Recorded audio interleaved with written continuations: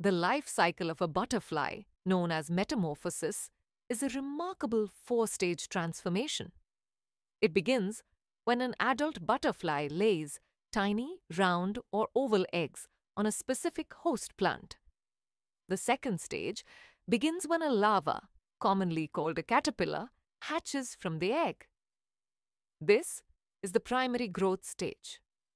The caterpillar's sole mission is to eat almost constantly, consuming leaves and growing so rapidly that it outgrows and sheds its skin multiple times. Once fully grown, the caterpillar enters the third stage, forming a pupa or chrysalis. The caterpillar attaches itself to a surface, and its skin hardens into a protective casing.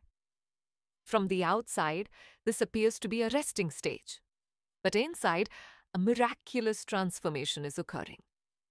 The caterpillar's body is completely broken down and reorganized into the body of a butterfly. Finally, the adult butterfly emerges from the chrysalis, its wings soft and folded.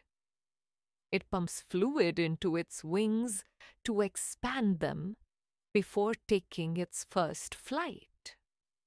The mature butterfly will now mate and reproduce, beginning the extraordinary life cycle